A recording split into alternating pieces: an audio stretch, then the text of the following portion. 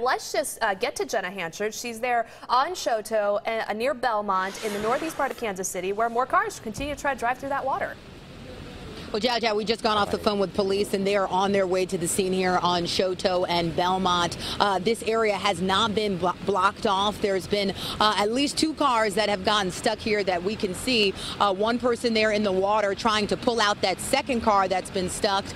You were with us on 41 Action News just about 20 minutes ago as you saw somebody else come out, or someone come out of that first car, and now there's someone trying to get out of that second car. Again, this area hasn't been blocked off. Cars have been getting stuck all morning. Some have been able to make it through. Others, as you can see, stuck in the standing water. And you can see this one person is being pulled out right now from this truck that's been able to be pulled out, screaming in excitement. I can only imagine as he's now being able to get out of this standing water. This is just an example really of why people shouldn't be going through this water. You see this one car that's trying to make it through. These larger trucks and SUVs, they've been able to get through this water. Still not a good idea to go through it.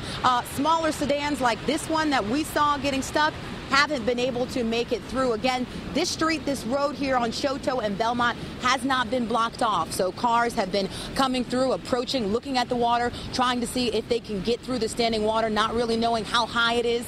Police, however, are on their way, hopefully to block this area off and really see what's going on here, because cars are continuing to go through, thinking they can make it. Again, the lesson today, not to go through this standing water. Reporting live here on Shoto and Belmont, Jenna Hanchard, 41 Action News. All right, Jenna, thank you. And just staying with her shot here real quickly. Oh, okay. Looks like that person may be hesitating and turning around. Okay, that is good.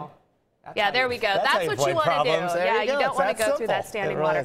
And for the person who is stuck in the water, they may end up with some problems in their car once that water really seeps into their engine. So another reason why you just don't want to do it. It's not worth it.